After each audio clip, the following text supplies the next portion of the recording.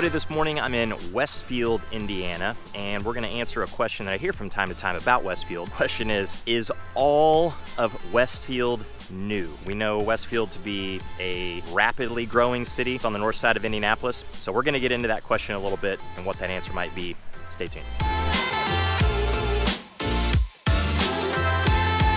Hey everybody, I'm Jason Combs with the Compton Home Group. Welcome back to the channel. If this is your first time to the channel and you want to know everything there is to know about living in a place like Westfield, Indiana, or of course Indianapolis, Indiana, or any of the cities and towns that surround Indianapolis, then make sure you hit that subscribe button. Also tap the little bell so you're notified every time we do a new video. Now we have people reaching out to us from all over the country. Questions about Westfield, Indiana, Indianapolis, Indiana, nearby Carmel, Indiana, Noblesville, Indiana, Avon, Indiana, Brownsburg, Indiana. I mean, you name it, the cities and towns that surround Indy and Indy in itself. So if you have questions at all about any of those places, then make sure you reach out any way that you know how. We'll always have your back with those questions. And we'll certainly have your back when it comes time for you to make your move to the Indy Metro. Again, this morning I'm in Westfield, Indiana on a really nice summer morning, and I'm walking along a neighborhood that is in kind of the southernmost portion of Westfield and a little bit to the west of US 31. So where Keystone Parkway and US 31 combine, that meets up with 146th Street, and that is a very, very busy area, very commercial area. So just about everything that you could imagine is there as far as shops and stores. It's going to be missing some things, but there's a lot there. So you've got Walmart there, you've got Best Buy there, you have Clay Terrace, which is a big outdoor mall in Carmel. So that's another thing about 146th Street is that 146th Street runs east-west, and it's generally the border between Carmel and Westfield. Carmel to the south of it, Westfield to the north of it, but the corridor there is a little strange sometimes.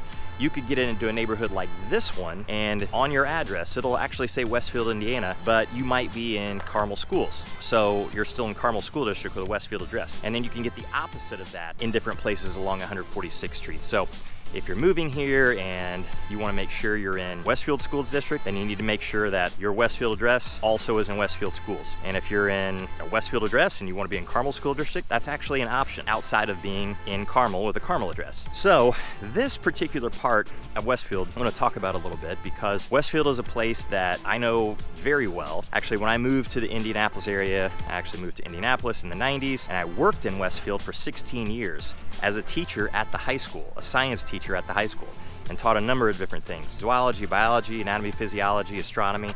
Some really cool subjects, at least I think so. For 16 years, and then I got into real estate over 10 years ago.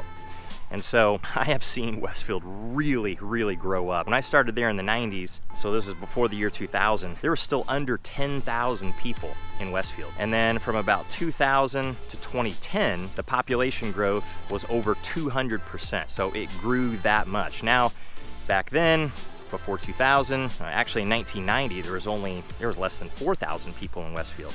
And then around 2000, just under 10. And then when you get to 2010, there was well over 30,000 people. And now, past 2020, this video is being shot in 2022 actually, there's close to 50,000 people in Westfield. So when you look back at, let's say 1990 to 2000, pretty good population growth there, pretty good. I mean, we're talking a handful of thousands of people, but then from 2000 to 2010, that was explosive. So past 2000 up to today, most of Westfield had to match that population growth, and that included the school. So when I started there at the high school, there were under 700 kids in the 90s at the high school, and now there's approaching 2,500 or so. So it's really, really grown. It hasn't split off into a different high school, but of course there have been a number of elementary schools built. In fact, there was only one elementary school when I started at Westfield, and that year that I started, the first elementary school off of the campus of Westfield actually opened. It was Shamrock Springs Elementary. There have been multiple since then, but there have been a lot of additions to the high school. So they've added on wings and added classrooms and all kinds of things to accommodate that growth. And they've done really a pretty good job with that, considering how fast things are growing. That's really difficult for a city, that's really difficult for a school system to keep up with that kind of growth. But when you start looking back at homes, a neighborhood like this one here, this would be a pretty good indication that that question is all of Westfield new, because if it grew from under 10,000 people to over 30,000 people in 10 years, from 2000 to 2010, that is where a lot of the growth actually happened in Westfield. And of course, a lot of the new construction, the homes, the buildings, just about everything that you see, a lot of it happened during that time period. And more of it happened, of course, from 2010 to 2020, and it's continuing to happen now because Westfield is still growing. It's not growing at that rate that it was before, over 200%, but it's still absolutely growing. It's gonna be well over 50,000 in the next 10 years, without a doubt. It'll probably push 60 and maybe more than that at some point. So it's really, really growing fast for sure, even though it has slowed a little. But from 2000 all the way up to now, that is what you're going to see as a majority of the homes' ages. Now you can get into some historic homes in Westfield that were built in the 1800s, early 1900s, but there really aren't that many of those. So, and if you do find one, they can be in all different states of condition, and that's definitely not the home that a lot of people are really interested in anyway. You can certainly find new construction in Westfield, absolutely can, and you can find newish construction in Westfield. So when I say newish, because new really should mean brand new.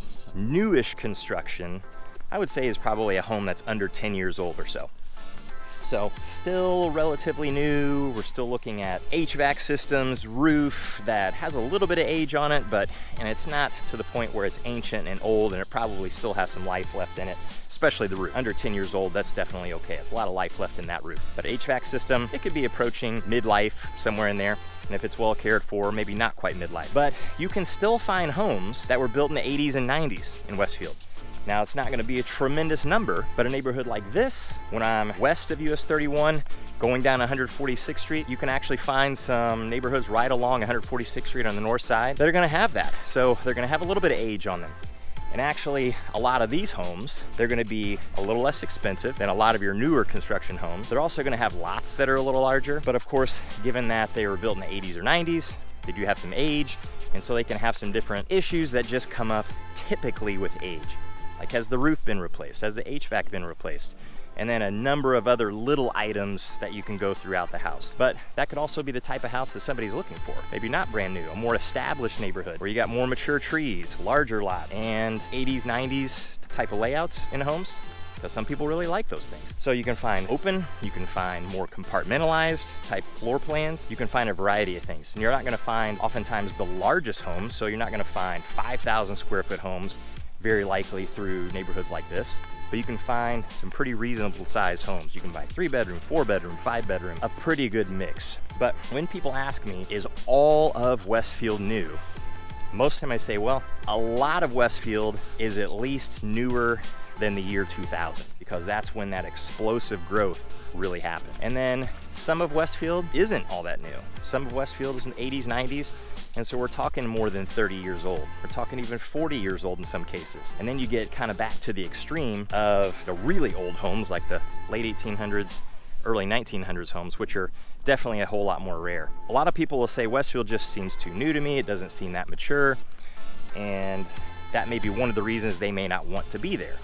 But of course, new, more on the ground floor, I guess you could say, for neighborhoods, and getting into a home that's extremely nice, new, you don't have to worry too much about things. That's another thing that some people want. So people are on opposite ends of the spectrum.